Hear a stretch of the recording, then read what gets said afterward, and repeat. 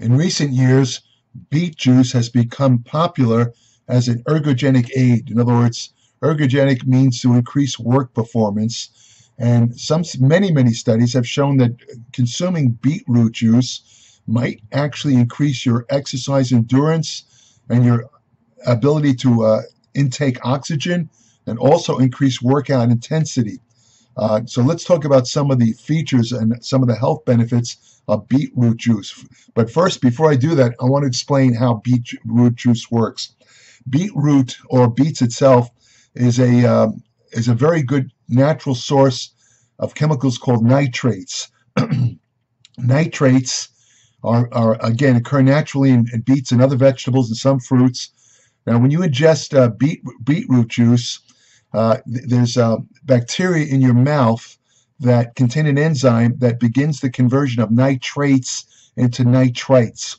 For this reason, you shouldn't use any kind of antiseptic mouthwash in proximity to drinking beetroot juice, because some of the antiseptic mouthwashes can actually kill off the bacteria that are needed to initiate the conversion of nitrate in beetroot juice into nitrites. Now, once that first conversion occurs, you swallow the juice, and in your gut, another set of enzymes continues the conversion of nitrates into nitrites, and these enzymes actually convert the nitrites into nitric oxide. A lot of you, I'm sure, are familiar with nitric oxide. Basically, what it is, it's a kind of a ephemeral gas. It has many properties. I've discussed some of the effects of other nutrients and supplements on nitric oxide in some of my past videos. I'm not going to go into detail here, except to say that nitric oxide, in relation to exercise, it dilates blood vessels, and because of that, it increases oxygen delivery to muscles, which increases exercise endurance and ability to exercise at a higher intensity for longer times. So that's how beetroot juice works. Now, what are some of the health benefits? Because nitric oxide dilates blood vessels, it can lower blood pressure. Researchers found that people who drank 8 ounces of beetroot juice daily lowered both systolic and diastolic blood pressure. Nitrates, which are the compounds found in beetroot juice that convert nitric oxide in the blood, help to widen and relax blood vessels, and that, of course, causes the lower blood pressure. It lowers your blood pressure when you drink beetroot juice. According to a small 2012 study, drinking beetroot juice increases plasma nitrate levels and boosts physical performance. During the study, trained cyclists who drank 2 cups of beetroot juice daily improved their 10-kilometer time trial by approximately 12 seconds, while also reducing their maximum oxygen output. In other words, again, this is due to the nitric oxide boosting effect of beetroot juice. A 2017 study of 26 people ages 65 and over found that combining beetroot juice with exercise led to more beneficial brain changes than the exercise alone. Now, exercise, I should tell you, has been shown in many studies to be really good for maintaining brain health, because exercise stimulates a compound in the brain, or a protein, called brain-derived neurotrophic factor, which actually is almost like fertilizer in the brain. It causes the brain, the nerve connections to increase. It helps to maintain health, and it can it can repair damaged areas of the brain. When you take beetroot juice, the extra nitric oxide that it supplies compounds this beneficial effect of exercise on the brain. In this particular study of older people, when they drank beetroot juice with exercise, it led to more beneficial brain changes than did the exercise alone. And the brains in the older adults started to resemble that of younger adults as far as brain blood circulation. And maintaining blood circulation in the brain is extremely important to preventing degenerative brain diseases such as Alzheimer's. However, a 2018 study reported in the International Journal of Exercise Science found that ingesting beetroot juice worked well under high-intensity exercise conditions to increase maximal oxygen consumption, but did not offer any ergogenic benefits at lower rates of exercise intensity. In other words, for beetroot juice to actually act as an ergogenic aid or increase workout performance or sports performance, it has to be at a high intensity. This is similar to beta-alanine, which is another supplement. Beta-alanine doesn't work like nitric oxide, but it also can increase exercise endurance, but it also only works under high intensity exercise conditions. It's one of those people that are just going to the gym and doing this kind of stuff with no intensity, or talking on your cell phone for 20 minutes. Beetroot juice, beta-alanine, and most of the other supplements will do absolutely nothing for you. Don't waste your money on it. It only works when people are serious about training and using a high level of exercise intensity. In another study published in the Journal of Applied Physiology, 7 men consumed 5 milliliters of beetroot juice a day for 6 consecutive days, compared to a placebo. Consuming the beetroot juice led to the ability to tolerate high-intensity exercise for a greater amount of time. In other words, drinking beetroot juice or consuming it before a workout will allow you to train harder for a longer amount of time, and this, of course, equals greater muscular hypertrophy or muscle size gains. In that sense, you could say beetroot juice is indirectly anabolic. A 2017 review of the effects of beetroot juice in the journal Nutrients found the conclusion that the study authors wrote was it led us to hypothesize that supplementing with beetroot juice could mitigate the ergolytic, that's reduced energy, ergolytic effects of hypoxia, that's a lack of oxygen, on cardiorespiratory endurance in athletes. In other words, drinking beetroot juice offsets the lack of oxygen that can occur in high intensity of exercise. Again, this increases exercise intensity. Now, you might wonder, what about combining beetroot juice with another ergogenic aid such as caffeine? Well, they looked at this in a 2018 study, and they found that combining beetroot juice with caffeine does not appear to offer increased ergogenic benefits that are offered by either one of them. In other words, combining together doesn't increase the effect of either one of them alone.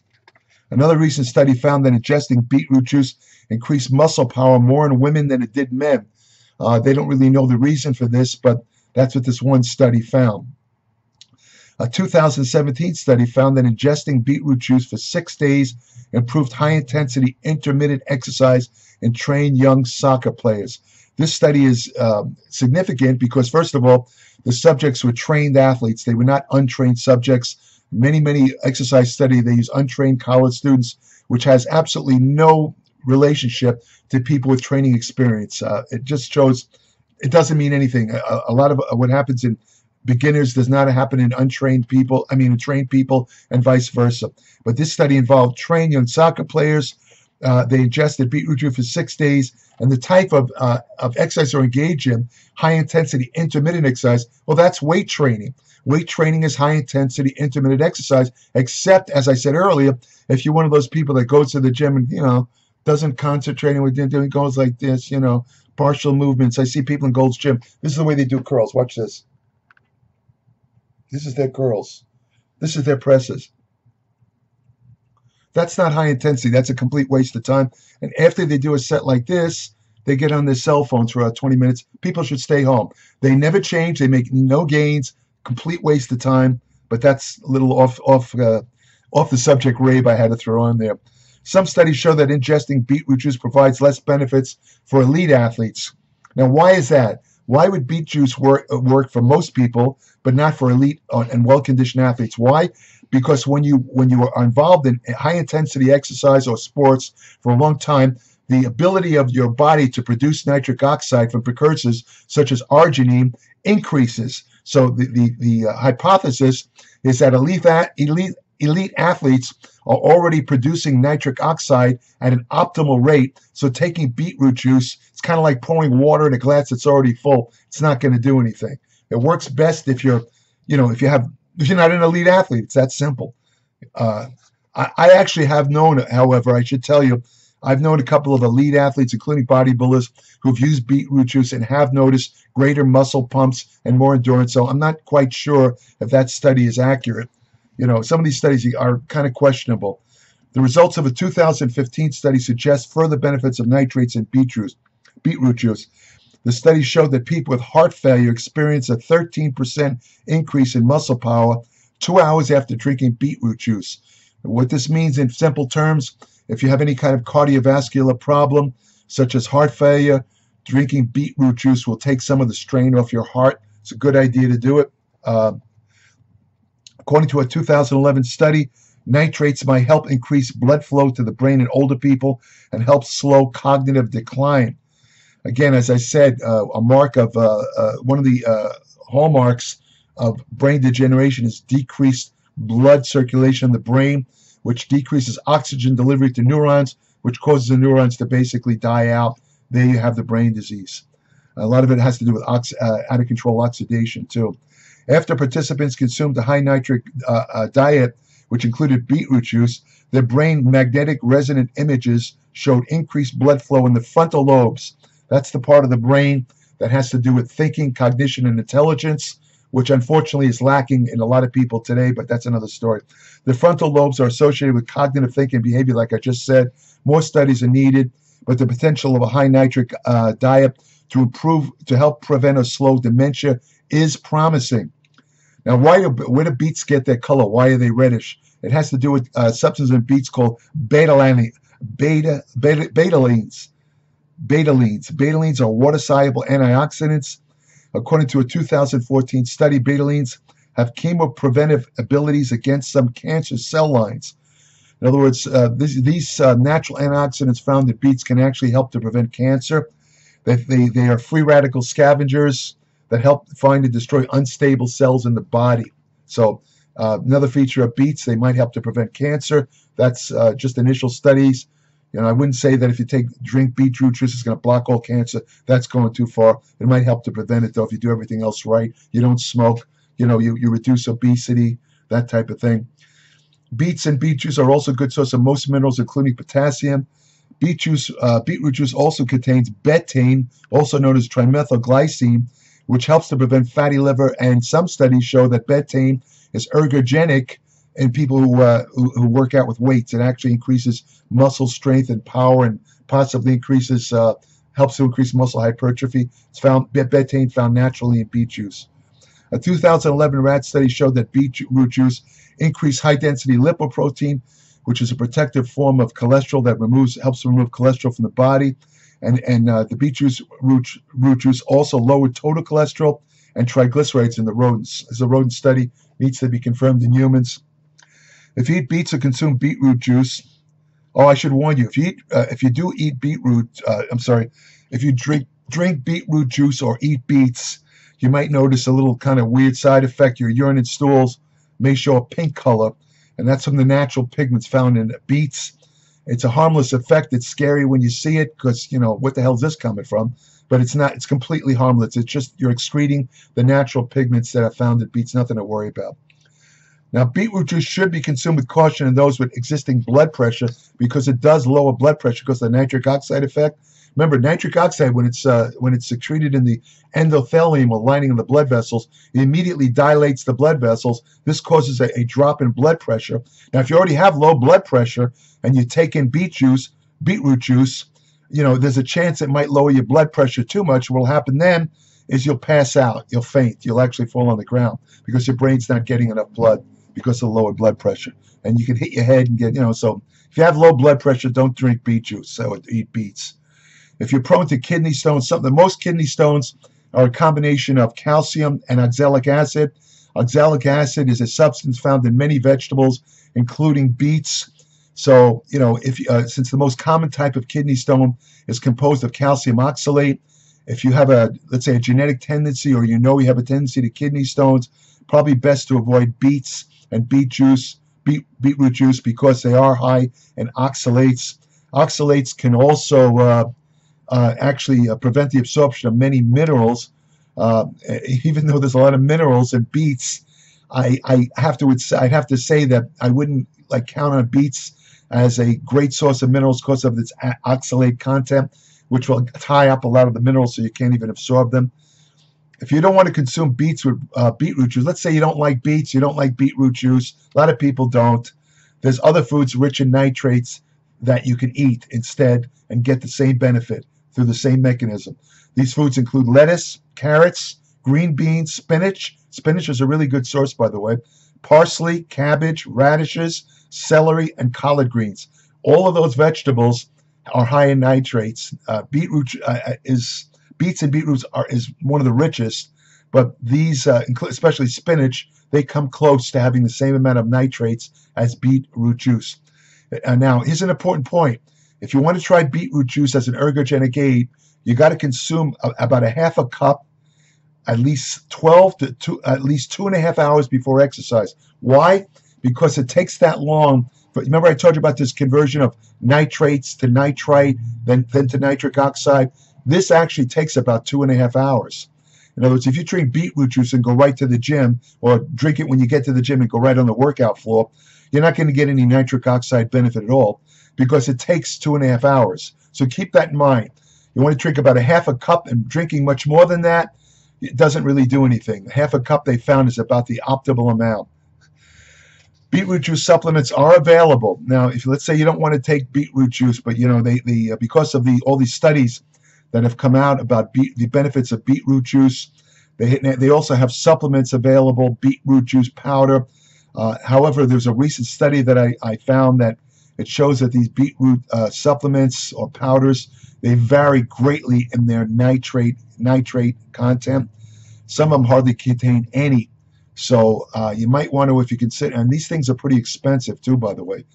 If you want to use one of these, let's say beetroot powders, I would suggest contacting the manufacturer and asking them, how much nitrate it has in it.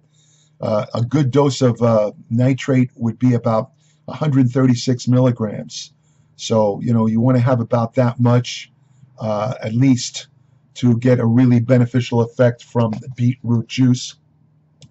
So, I'm going to probably write a lot more about, there's a lot of other aspects of beetroot juice that I couldn't cover in this video because it would make the video too long.